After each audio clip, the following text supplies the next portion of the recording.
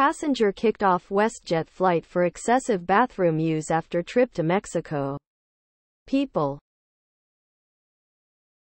The passenger sparked a debate after describing her experience on X, as some users thought the airline made the right call in asking her to leave the plane.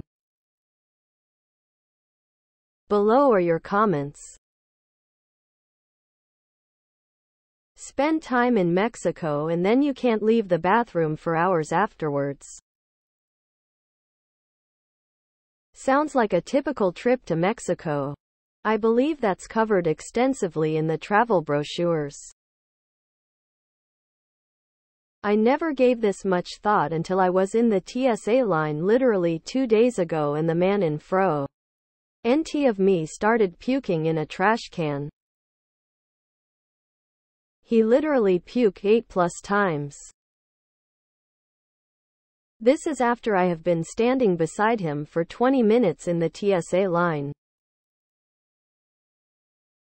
He proceeded to go to his gate, which luckily was Chew. Thank you very much for sharing this information with us. Now we all know that WestJet Airlines cares about all customers, not an individual who feels so entitled that they can inconvenience 300 other passengers.